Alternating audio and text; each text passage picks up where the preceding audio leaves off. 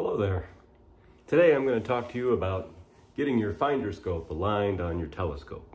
Anybody who's ever bought a telescope, one of the first things you'll notice is if your finder scope is not aligned, you'll see Jupiter right there in the sky and you'll be looking at it and you'll be trying to see it and you won't be able to see it. Why? Because your finder scope is not aligned. So let's take care of that. Let me show you how to do it. For the display, for the example, I'm using a Newtonian-based telescope, but pretty much this will work for any telescope with some slight variation here and there. Let's take it out. Okay.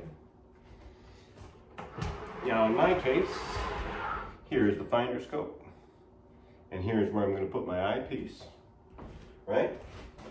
And so the way that we're going to align the finder scope is we're going to find something really easy in the daytime when we can see. You know what really works good for this is the moon. Today it's raining where I'm at. It's a cloudy day. So there's a flagpole off in the distance. And I'm going to use, just looking out the window, I'm not even going to go outside. I'm just going to try to use a flagpole. And so grab yourself a eyepiece. I recommend grabbing whatever eyepiece you're probably going to use, like when you're observing, depending on what you want to observe. That may be like a wide eyepiece, like if you're looking at the Andromeda Galaxy or something, or it may be, you know, a really zoomed in, narrow eyepiece if you want to see some details on the planet Mars or something, right? I got the best of both worlds. I got one of these Baader Zoom eyepieces. They're a little pricey, 300 bucks.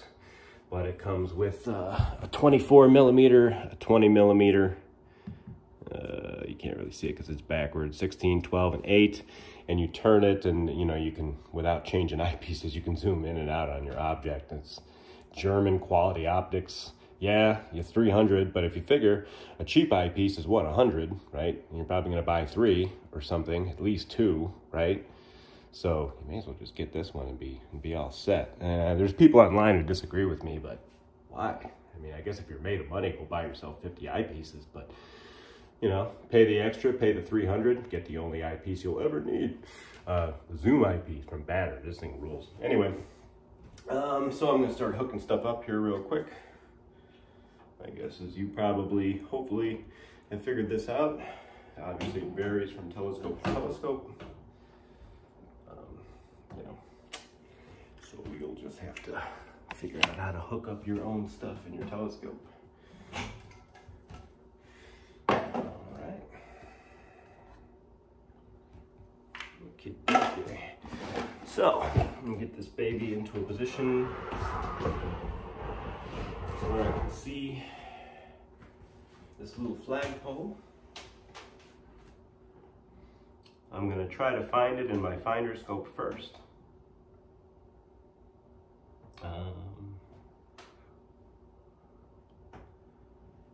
And it's really low. I don't usually go this low.